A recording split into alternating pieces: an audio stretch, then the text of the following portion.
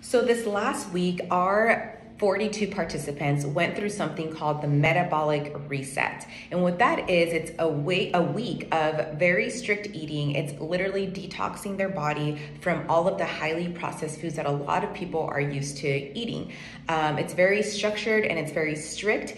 And we do it in order to change your psychology, biology, and your taste buds when it comes to food. Again, a lot of us crave and we're used to these high palatable foods like very high sugar, very high sodium, very processed foods. And so by the end of these 7 days, it's amazing how much our members and these participants change.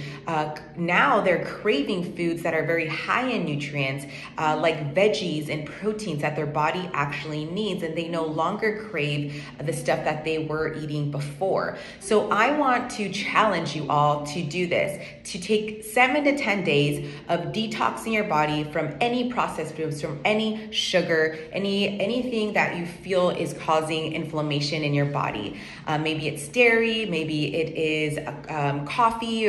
I want to challenge you to detox from it and give yourself that opportunity to feel your very best.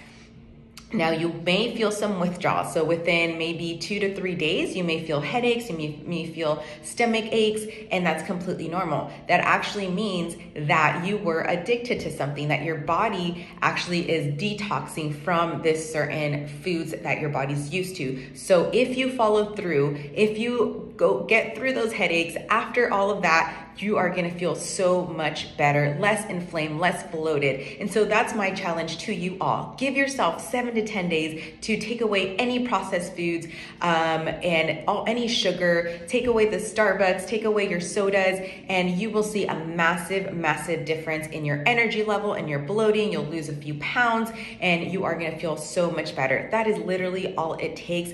And I think after doing this, you're gonna actually not want to go back to the way that you're eating. You're probably gonna permanently stop certain things. Maybe it's the dairy. You've realized, man, once you introduce it back in, it doesn't make me feel good. It's not worth it. So you are gonna start making these changes on your own because everybody wants to feel their best every single day. And so I think with these 7 to 10 days, if you do this, you're gonna realize how amazing you're actually meant to feel. So give yourself that opportunity. Let's make it a mission, 7 to 10 days, no sugar, no sodas, no processed foods, and I guarantee you're gonna feel so much better.